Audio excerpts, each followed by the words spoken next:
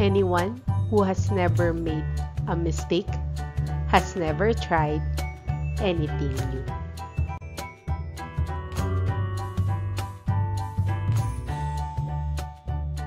So let's learn and enjoy mathematics.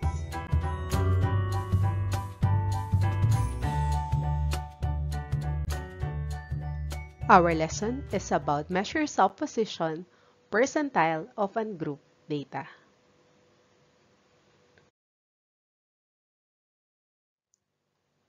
What is measures of position? This is a technique that divides a set of data into equal groups. Last time, we discussed quartile and decile. Right now, we will discuss percentiles of ungrouped data.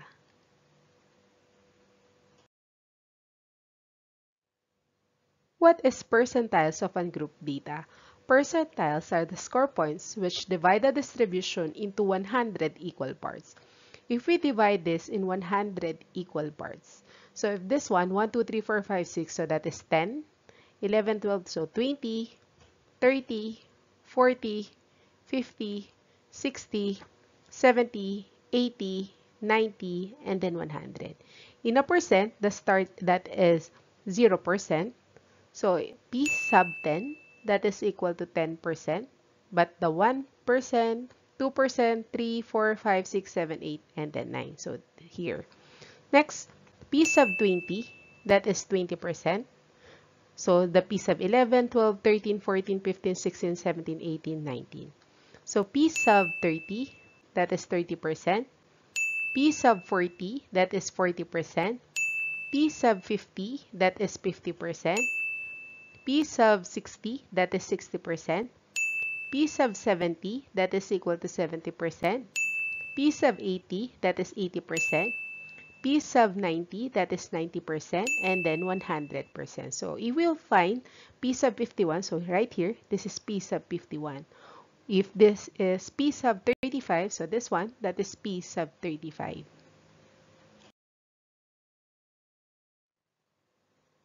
What could be the formula for the percentiles of ungrouped data? P sub k class, it is equal to k times the quantity n plus 1 all over 100. So where k, that is the n percentile, and then the n, that is total of frequency.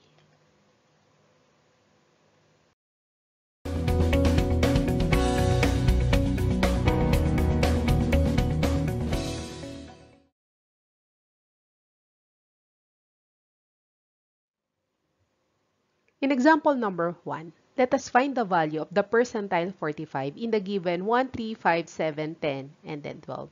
It must be arranged in ascending order or descending order. As you can see, the given is arranged in ascending order. So right now, we can solve now the P sub k class, and the formula, it is equal to k times the quantity n plus 1 all over 100. The value of k, that is equal to 45. So P sub 45 class, it is equal to the value of k, that is equal to 45, and then n, if we count, 1, 2, 3, 4, 5, 6, so that is equal to 6. So P sub 45 class equals 45 times 6 plus 1, that is 7, all over 100. 45 times 7 equals 315 over 100. If we divide 315 over 100, that is equal to 3.15. Or if we move the decimal point to the left, so 1, 2, that is equal to 3.15. It means the value of the observation is between third and then fourth. So this is the third and then fourth. So let us continue to solve for the percentile 45. So the whole number, that is the third, plus the decimal point, that is 0.15, multiply it with the fourth minus the third. The third, that is equal to 5 plus 0.15.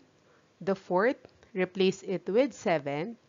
The third, replace it with 5. And then 7 minus 5, that is equal to 2. And then the rest, copy P sub 45, copy 5 plus 0.15, and then 7 minus 5 equals 2. So we will solve the parentheses 0.15 times 2. And then the rest, copy P sub 45 equals copy 5, 0.15 times 2 equals 0.3. 5 plus 0.3, that is equal to 5.3. So the percentile 45, it is equal to 5.3.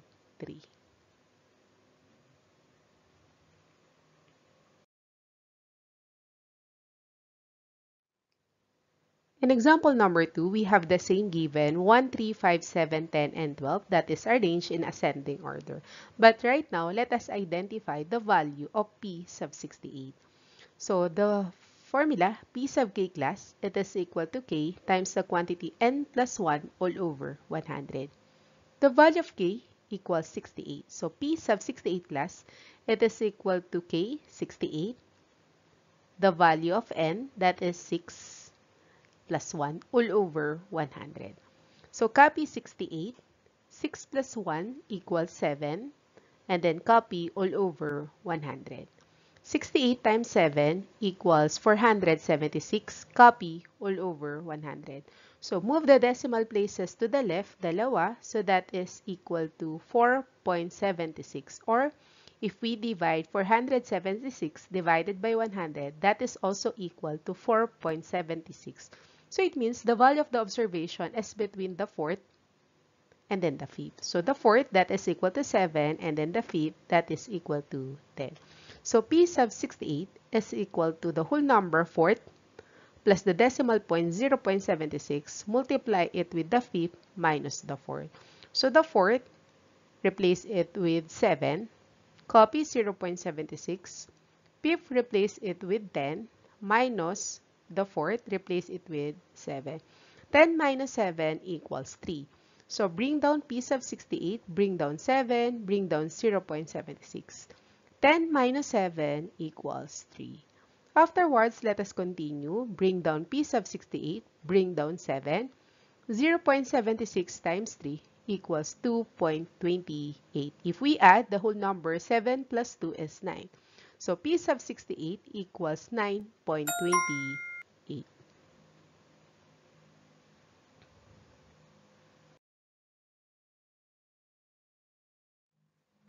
How about in example number 3? Same given, that is 1, 3, 5, 7, 10, and 12. But right now, we need to identify the value of the P sub 18. So P sub k class, it is equal to k times the quantity n plus 1 all over 100. The value of k, that is equal to 18. So let us replace.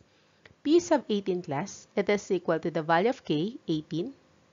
Replace n by 6 plus 1 all over 100. Bring down 18, 6 plus 1 equals 7 all over 100. So 18 times 7 equals 126 over 100. So move the decimal places to the left, 2. So it means 1.26, or 126 divided by 100, that is 1.26. It means the value of the observation is between the first and the second. So let us continue. Percentile 18, that is equal to the first plus the decimal point 0.26, multiply it with the second minus the first. So let us replace all the numbers. P sub 18, that is equal to the first, 1, plus 0.26. Second, that is 3, minus the first, 1. So 3 minus 1 equals 2. So bring down P sub 18, bring down 1 plus 0.26, and then times 2. So afterwards, we need to multiply 0.26 times 2. So P sub 18 equals 1, 0.26 times 2, so positive 0.52. So let us add. 1 plus 0 is 1. So no whole number. So that becomes 1.52. So the P sub 18, that is equal to 1.52.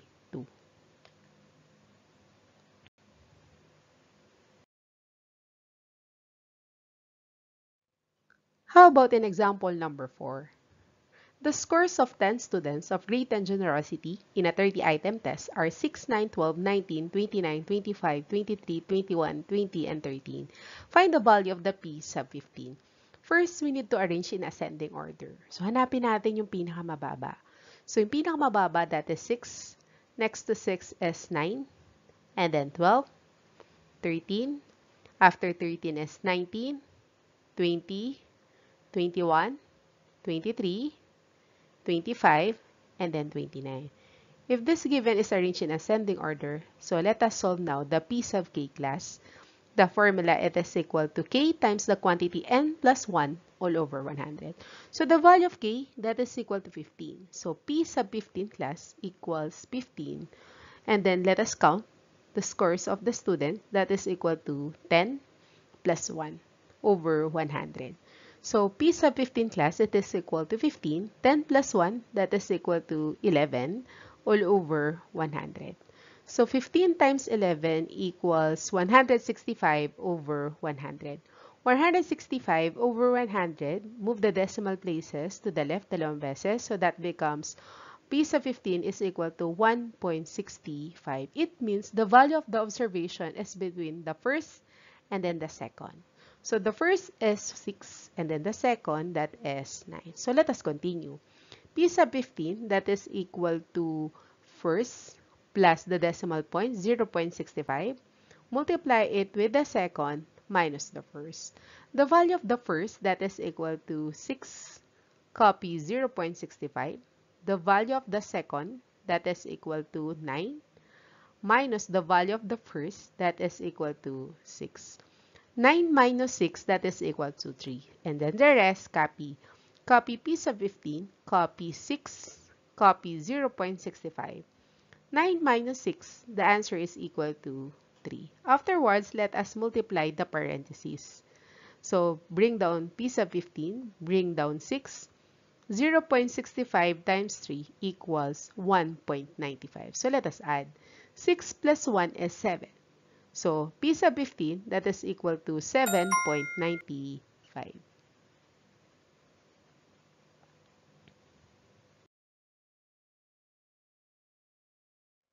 How about example number 5? The ages of 13 math teachers of Laurel High School are 36, 24, 28, 22, 33, 35, 44, 30, 31, 27, 30, 34, and 37. Find the value of the P sub 80. You can arrange the ages in ascending order or descending order. It depends on you. Right now, we need to arrange in ascending order. So the lowest ages, that is 22, 24, next is 27, 28, 30, another 30, 31, 33, 34, 35, 36, 37, and 44. So right now, it is arranged in ascending order. So let us solve now the P sub k class equals k times the quantity n plus 1 all over 100. Let us replace the value of k by 80. So P sub 80 class, it is equal to k 80, and then n, if we count, equals 13. So 13 plus 1 all over 100. So P sub 80 class equals 80. 13 plus 1 is 14 all over 100. 80 times 14, it is equal to 1,120 over 100. So move the decimal places to the left, dalawang beses, so that becomes 11.20. Or if we divide 1,120 divided by 100, it is also equal to 11.20. It means the value of the observation is from 11 to 12. So the 11 is 36, and then the 12, that is 37. So let us continue. P sub 80, that is 11, plus the decimal point 0.20, the 12, that is equal to 37, and then the 11, that is 36. So let us replace. P sub 80, 11, that is 36, plus 0.20, the 12, that is 37, minus 36. So 37 minus 36 equals 1. So bring down 36, bring down 0.20 times 1. Afterwards, let us multiply 0.20 times 1. So bring down 36, 0.20 times 1, that is equal to 0.20. So 36 plus 0 is 36. So it means 36 plus 0.20, the answer is 36.20. So P sub 80 equals 36.20.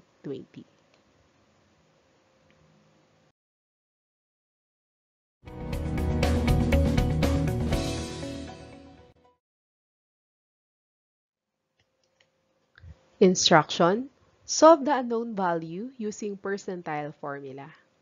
Provide your answers in the comment section.